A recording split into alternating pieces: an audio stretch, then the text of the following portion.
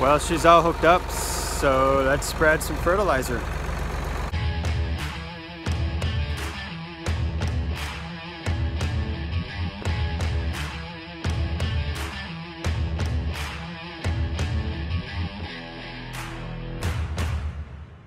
Well, it's fertilizer day.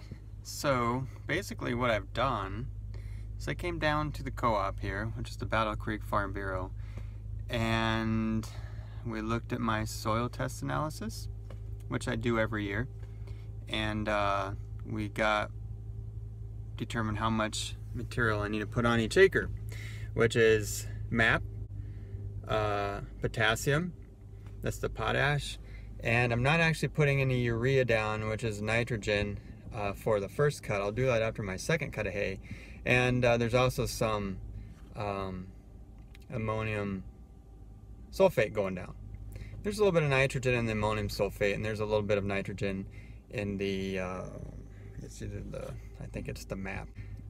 So I just drove around and hooked up to my buggy behind me, and now I am sitting at the mixer. And what they're doing inside is he's got a little loader in there, and he's dumping in each of the components in my fertilizer based on how many I need for per acre. And I'm doing 12 acres today. That's going to come out up that little elevator there, and it's going to go into the back of my spreader.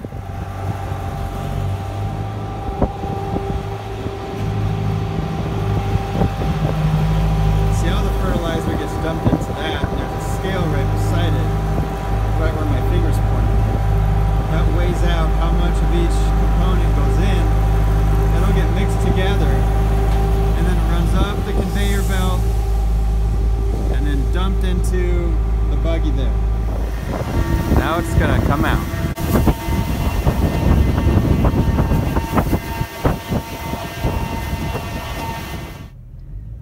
Okay, I got my wagon full. So now I need to pull around back to the scale, and they're gonna weigh me. Now I had to weigh in first with my empty truck and trailer. That's the tare weight. And so now I'm gonna pull back on the scale, hop out of the truck. They're gonna see how much I weigh now, and that's how they're going to determine what I need to pay for.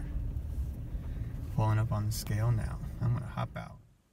We got the fertilizer all loaded, and I'm officially a legit farmer now because I got this Pioneer hat at the Farm Bureau. They gave it to me, and they also gave me this nice little water gauge. If my dad were around, I could never wear this Pioneer hat in front of him because he worked in the seed business his entire life, and we were trained to really not like Pioneer Seed Corn Company. Sorry to any of those of you out there who work for it or maybe plant it.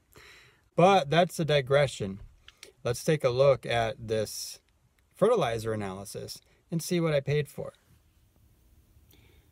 We got some ammonium sulfate on there. We got some MAP bulk, which is the phosphorus. And we got some potash bulk, which is potassium. And then the spreader rent, it cost me 19 bucks for that spreader. And that was basically it. No urea today, which is the nitrogen, because I'm going to put the nitrogen on after first cutting. And I'll probably do that about 80 pounds an acre. So let's look at the damage. Yoinks.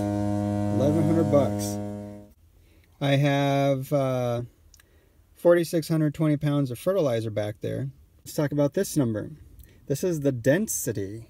Keep this number in mind. We're going to have to remember the density and the pounds per acre because we're going to set the fertilizer spreader so it can spit out 350 pounds per acre. Guys, can I make a little rant real quick? If you want to grow hay, you've got to fertilize. The grass is using nutrients from the ground. It's not just made of nothing. And every time you're growing a crop, a grass crop, you are mining those nutrients from the ground. You have to put the fertilizer back in to replace what you're taking out in order to have good yields every year. Otherwise, you're going to whittle away that ground's nutrition to nothing, and your hay isn't going to produce crap in pretty good time. So fertilizer can, yeah, it sucks to pay for. It costs about $100 an acre. And on top of that, you need to have a good, healthy soil pH. About 6.3 is considered a neutral soil pH. And you need that in order for the root to be able to efficiently take up and utilize the nutrients you're adding to the ground. If you're adding fertilizer to the soil and the soil isn't the correct pH, then the root is very inefficient at extracting those nutrients from the soil. And they have a low bioavailability to the root if the pH is not right. So get your pH good and be sure to fertilize every year. We've walked around to the back of the spreader here, and there's a table on it, and this is where that density in pounds per acre comes in play.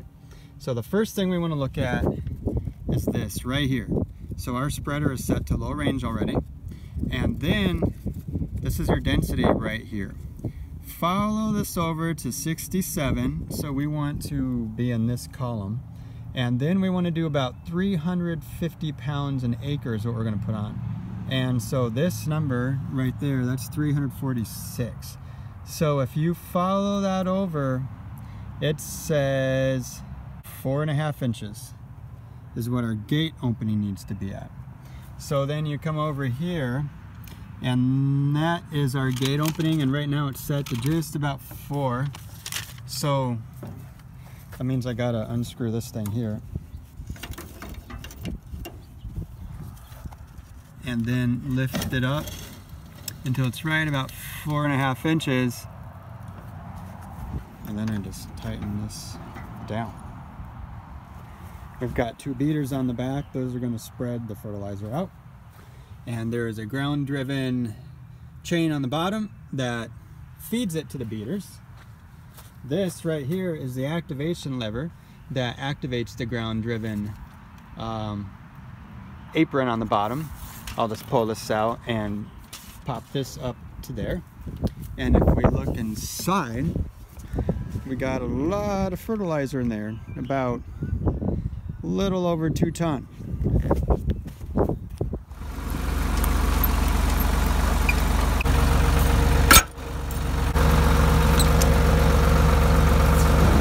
Well, she's all hooked up, so let's spread some fertilizer.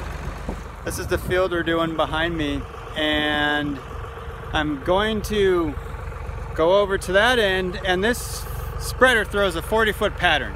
So I'm going to drive down, and it's throwing 20 feet out to each side of me, so when I do my turn at the end, I don't want my fertilizer to overlap. This is just going to make one pass. I don't have to go back over it.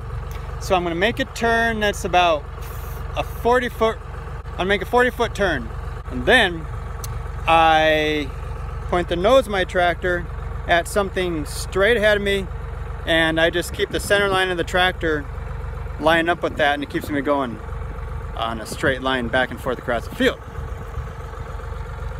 Finally, the other thing is it's supposed to rain in the next few days, so hopefully it does.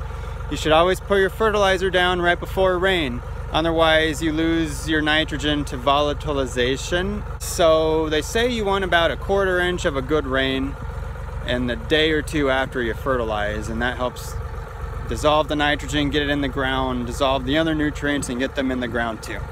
All right, I'm gonna hop on the tractor, set up a few action shots of this fertilizer going, and hopefully this has been enjoyable to you. By the way, I decided I'm actually going to have an official YouTube channel, and you guys could hate it or think it's terrible. So if you like it, if you could leave me a comment, that'd be great. And even more so, if you hate it, leave a comment too and tell me what sucks about it, or why I suck, or leave suggestions about what you do that works for you, or what I could do that could be better. And I feel so dirty to say it, but I'm supposed to ask you to like and subscribe. Subscribe. Like and subscribe. I feel gross for saying that. Let's get rolling.